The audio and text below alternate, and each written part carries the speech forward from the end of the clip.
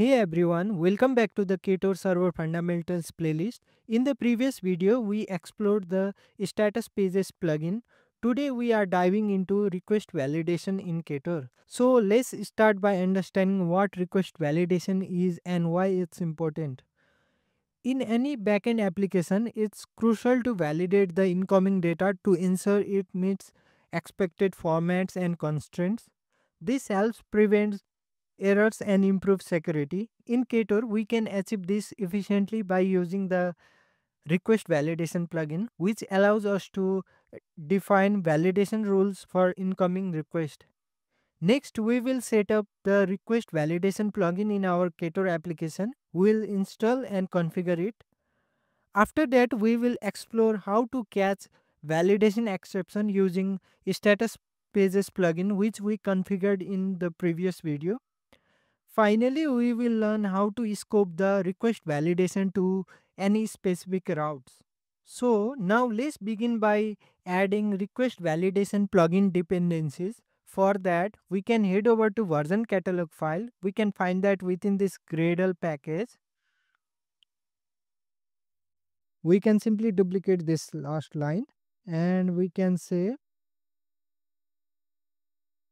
request validation,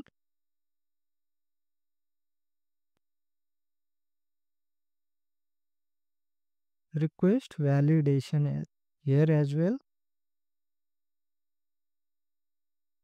We can head over to build gradle kts file.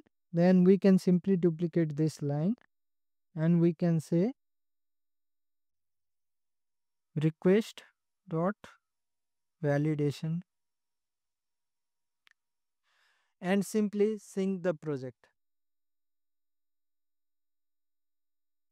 Now we can move to plugins package and we can create a new file. Let's name it request validation. We can say it as file. Then we can create a extension function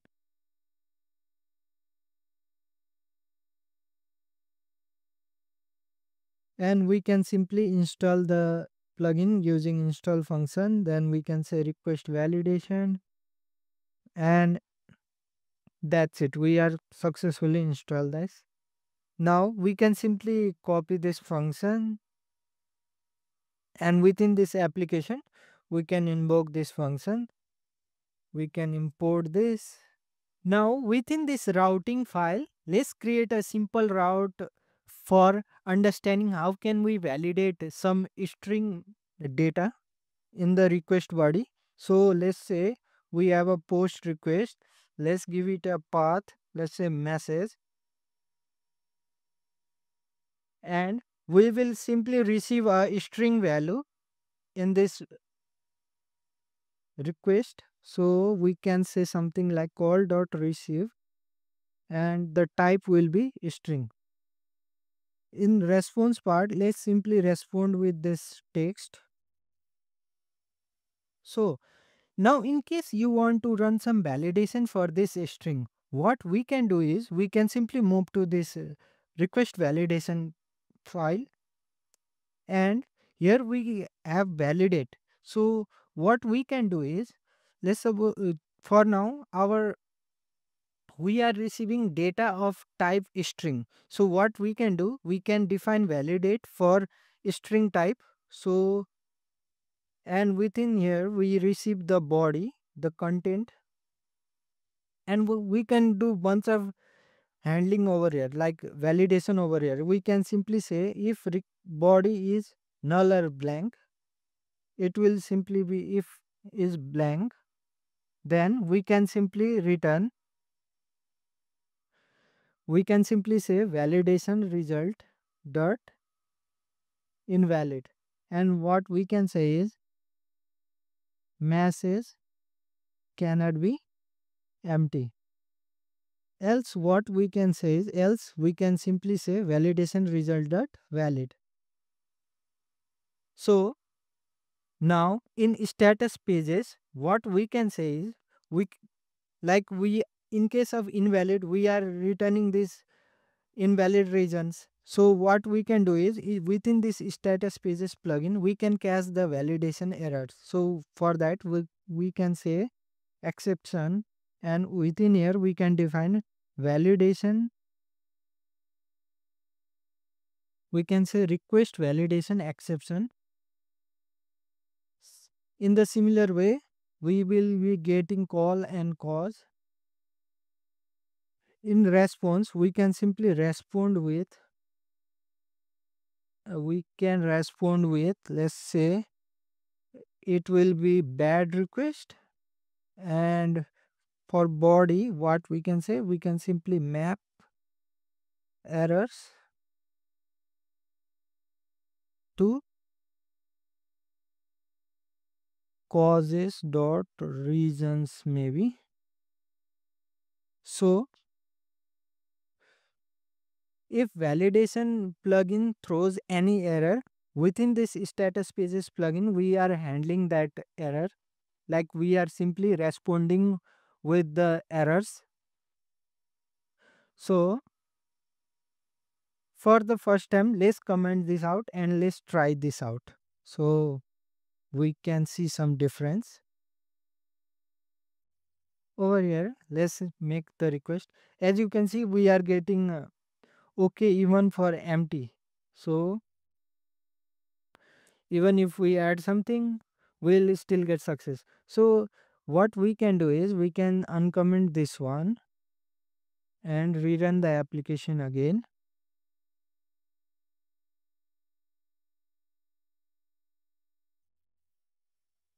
Now since it is not empty we are getting success, but in case if it's empty we get our validation error like message cannot be empty. Now in case you want to add some more validation, like let's say we want to add one more block and we want to say that if body dot starts with, if body doesn't starts with hello then we will say invalid message.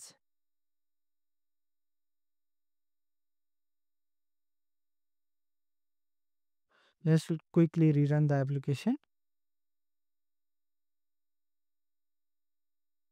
Now first it will return this, and if we type something random it will say invalid message. So that's it for this normal data type, primitive type. So we can do handling for integer, floats, double in the same way. So now let's move to the other type. Let's say we are receiving objects like JSON objects. So let's create a data class. Let's say product. Within this product let's have a product name. It will be of type string. Let's create a price. It will be of type integer. And let's have one more for category. It will also be a string. So let's have a request. Let's say post request, and we allow to create new product. So let's say let's give a path product. Then to receive this type of object we'll need to mark this as serializable. We can import this one and we can simply receive this product using call.receive and say product. So in response as well, let's respond with this product. Now let's quickly rerun the application. We can say product and this will be raw JSON, and over here we can say name, price and category. So okay, price will be of type integer, so let's have 0. So now as you can see this name is blank, category is blank, price is also 0. So to add some validation logic for this type of JSON objects, what we can do is we can move to this request validation plugin, and we can add a validate block for that as well. So we are validating product. So over here what we can do is we can simply receive that body using this. Let's reference it by naming body, and let's add few logic. So let's say if body dot name is null or blank, in that case we will return invalid response. So we will say invalid product name. Similarly for category as well, invalid product category, and for price as well we will say if price is equal to null or body dot price is less than or equal to 0. In that case as well we'll say invalid price. Here instead of if, let's have else if. So even if one case fails, we need to return invalid response immediately. And in case of else, what we can say, validation result dot valid. So now if we could rerun the application,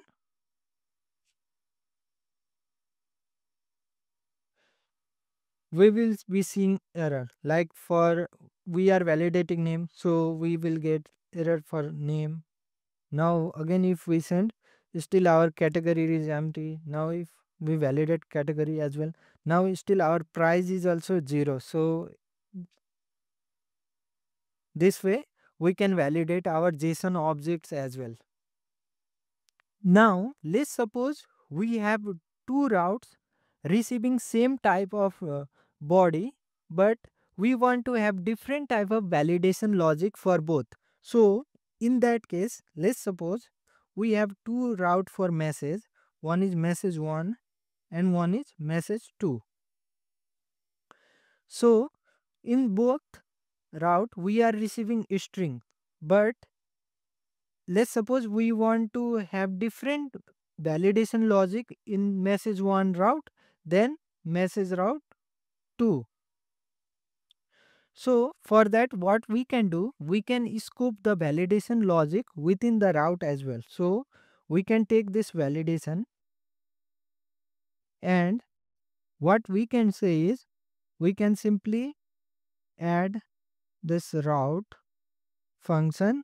We can give it a path message 1. Within here we can say install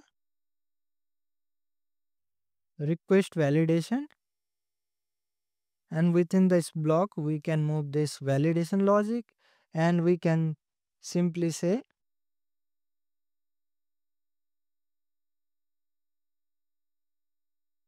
post and message.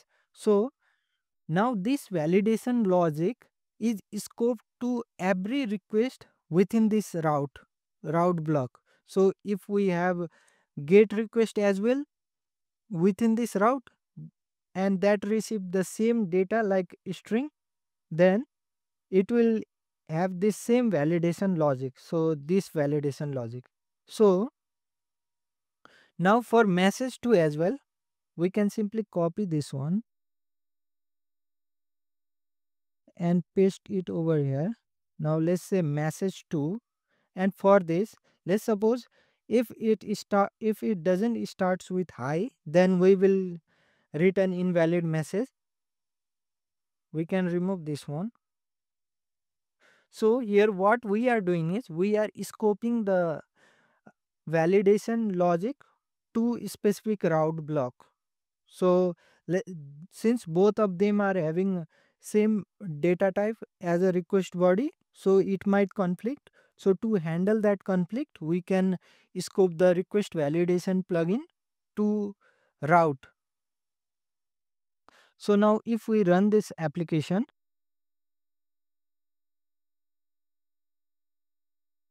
And let's say we have message 1, we can send this, it will say invalid. So if it starts with hello, then it is successful. But if we try hi or anything else, it will say error. But for message 2, it will be successful, since for message 2 we have validation logic as starts with hi, and for message 1 we have validation logic with start value of hello. So this way we can scope the validation as well. So that's it for this video. In the next video we will be diving into rate limiting in Ktor. Until then, thanks for watching and happy coding.